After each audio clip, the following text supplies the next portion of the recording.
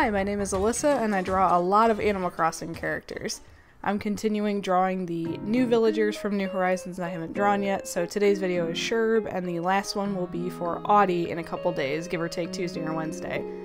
So this video, since I'm doing a new topic for each one of these videos, I want to talk about bells and how making bells has become so much harder since all these new updates and all that. I mean, it's still easy if you do turnips, but turnips are stressful in and of themselves, so let's talk about money, making money, how difficult it is, my struggles with it, and all that kind of stuff.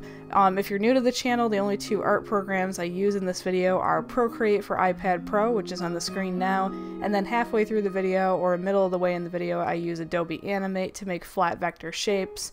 So those are the two programs I use, Procreate and Adobe Animate. So, back to making bells. So, when the game first came out, making tarantula islands and hunting tarantulas was pretty easy. It wasn't as exceedingly easy as beetle farming in New Leaf.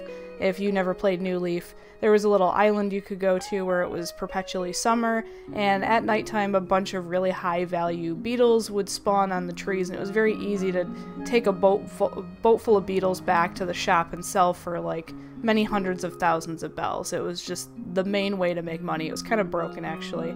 But people broke the game similarly here with the tarantulas, and the first nerf to tarantulas happened when we went from March to April, and all of a sudden you got these giant water bugs that they don't despawn, you can't scare them away, so you have to keep catching them in order for the tarantulas to spawn. Whatever, it took a little bit longer to make a tarantula island, but it was still doable. Now it takes way longer because they've reduced all the spawn rates of anything worth anything. Peacock butterflies, tarantulas, you know, anything actually worth catching in the game, they've just totally nerfed the spawn rate of in order to quote-unquote balance the economy, which kind of sucks for regular players or people trying to have a regular gameplay experience. And I buy and sell turnips too, but I find it incredibly stressful, and it's kind of broken as a way to make money. And if they really wanted to control the economy, why don't they have it so that the turnip spikes only happen like to maybe 400 or 300 or something that's still a really good return on investment, but not, you know, 600, 650. That eliminates a lot of people making hundreds of millions in one go when they do multiple trips, but it also eliminates the stupid like black market of people asking for like 20 gold nuggets and 5 Celeste DIYs and all this stuff just so you can have the privilege and the honor of coming to their island to sell your turnips there, when in reality you're only going to be there for about 30 seconds, and if they weren't asking and demanding a bunch of stuff, you'd probably be nice and leave a tip on the way out anyways.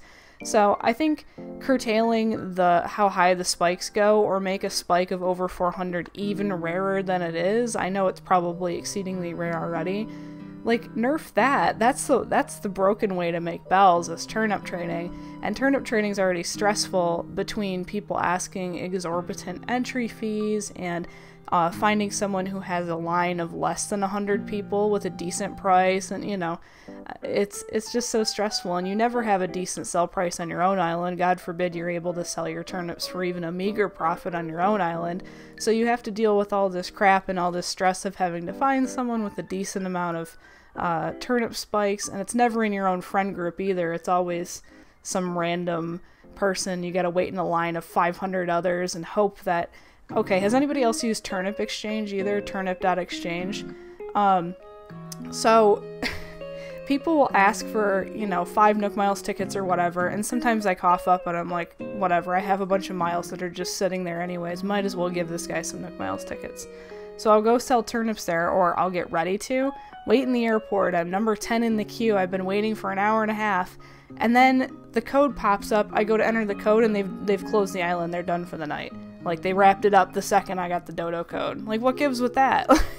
So I've just had bad luck and have had to end up selling to somebody for lower prices just to get the stupid turnips out of my house. And why can't you put the turnips in storage? And, you know, turnips are a whole nightmare in and of themselves. I can't wait to be done with all the Nook Miles achievements, making like 10 million in profit.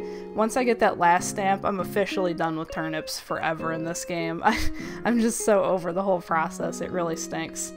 So, aside from turnips, there's no good way to make bells anymore except, I don't know, picking a bunch of fruit. Like, that's a decent return, but you can only do that every several days, and realistically, how many trees can you plant on your island in a way that's aesthetically pleasing if you care about that, which most Animal Crossing players do. They don't want to have just a fruit farm for an island, you know, they want to have a nice layout, and there's only so much room for so many fruit trees on an island that actually looks nice.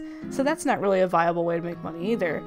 Fishing, I don't know did they nerf the rare fish spawns? I don't feel like it's any different, but maybe they did as well. All I know about is the bugs, because that was like a big to-do in the Facebook groups, people talking about how tarantulas don't spawn anymore, and I noticed a huge visible difference in the amount of peacock butterflies spawning on my island, because I have lots of patches of blue and purple hybrids, and they would go crazy for those. You'd see 4 or 5 peacock butterflies spawning, and now you're lucky if you see 1, right? So I noticed that big difference. I haven't noticed a huge drop in fish, but getting decent fish is kind of hard right now in this current season as well.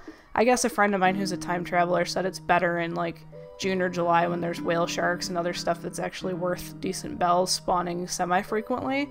But, you know, it's not that common that you get an oarfish or anything good unless you're on, like, the rare fish islands.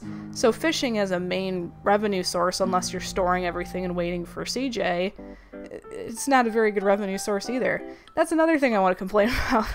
I realize there's so many issues stemming from making bells, right? CJ and Flick, they're awesome. They're wonderful. They buy your bugs and your fish for 1.5 times the rate of the store. So it encourages you to have that delayed gratification of like saving up your bugs and fish. However, why don't they come one day a week instead of now I'm on like, what, week 3 with no Flick, week 2, no CJ, and my boyfriend's house storage is to the brim with bugs he's been saving for weeks now. My house isn't as bad because I get lazy and decide to sell the common bugs, but he's been storing even the common fish and bugs waiting for these guys to show up. And it's like, that's not a very fun way to make money either, because it ruins all your house storage, and you know, you're broke for weeks at a time while you wait for these guys to show up, because you're constantly, or in my case, I'm constantly moving buildings and demolishing bridges and building new ones. So there goes all my bells. And I want to share with you all my favorite stupid person moment. My boyfriend and I, we went in together on a bunch of turnips because we decide one person's gonna go through all the rigmarole of selling them per week, because that's too much stress to put on two different people, and we both live on the same island. So he went and sold the turnips this week. I made my haul of like 600,000 bells or whatever in profit. What did I do with that? I didn't put it in my savings in the ABD. No. I did the first option, which is paying off the last home loan, which I had no intention of paying off, because all you get out of it is what? You can do the exterior customizations for free, which are only 5,000 bells each anyway. So I said, I'm not paying that off. I'm not wasting 2.5 million bells on that. I got bridges to build. Well, I put the 600,000 into that. So I guess I've chipped away a good chunk of my last home loan that I didn't want to pay, but then I was back down to my last 10,000 bells again. So, you know, I feel like I'm back to square one all over again. So my routine has been waking up, managing to scrounge together 50 or 60,000 bells or whatever I need to move a building for that day and demolish a bridge for that day, and then immediately spending it, starting at 0 again, and then doing it all over again. So I've really been struggling lately with bells. Let me know any of your guys' strategies for making bells that isn't just dealing with the turnip nonsense. I'm happy to hear any advice if there's any good tips or tricks you guys know of to make decent money that doesn't involve ripping your hair out. Also, let me know what you think of the Sherb speed paint. I know I haven't talked about the art in this video as much. I guess I had a lot more to say about making bells than I thought I did when I first started this little rant. But I think the Sherb art turned out pretty good, and I get why he's a fan favorite, because he's super cute, and I've seen him in a couple people's different villages or islands now, and he just is a super nice light blue color that is super cute, and he's very cheerful looking and sweet, so I get why he's a beloved fan favorite, and I had a lot of fun drawing him. I like the color scheme I had here for the background, this like blue and purple, but felt he didn't pop against it, so I ended up changing it to like, you know, in my mind I thought it would be funny to do sherbert colors, you know, like sherbert, haha. So I went with kind of like rainbow sherbet colors, but muted, and of course using the limited color palette that I had at my disposal. So let me know what you guys think of this speed paint. Let me know what you guys think about struggles making bells in this game. Anything else you want to talk about or rant about, I would love to read it in the comments below.